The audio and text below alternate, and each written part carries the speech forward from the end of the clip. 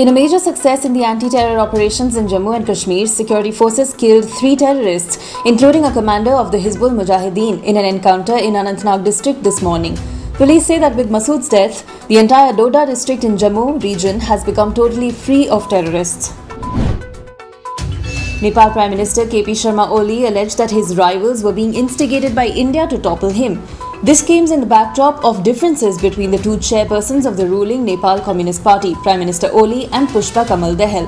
Oli alleged that meetings were being organized in Delhi against Nepal's decision to amend its constitution to include in its map Kalapani, Lipulek and Limpiadura areas. A 26-year-old man from Hyderabad sent a selfie video from the hospital bed to his father minutes before he succumbed to COVID-19, stating that he was feeling breathless as the doctors had allegedly removed the ventilator support.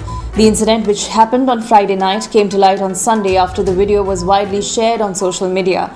Chest Hospital Superintendent Mehboob Khan, however, denied the allegation that the ventilator was removed. A 72-year-old man who flew into India from Kazakhstan on a Vande Bharat repatriation flight on Saturday afternoon escaped the mandatory screening process and skipped the subsequent institutional quarantine, the police said.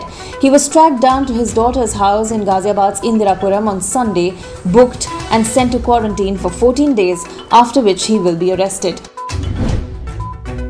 The Congress alleged that donations from Chinese firms have poured into PM CARES fund in a tit-for-tat attack after the BJP took aim at the Congress for allegedly accepting Chinese funds for the Rajiv Gandhi Foundation. The party said hundreds of crores have been funneled into PM CARES by a group of well-known Chinese firms including Xiaomi, Oppo and Huawei, adding that it is most worrying and alarming for national security.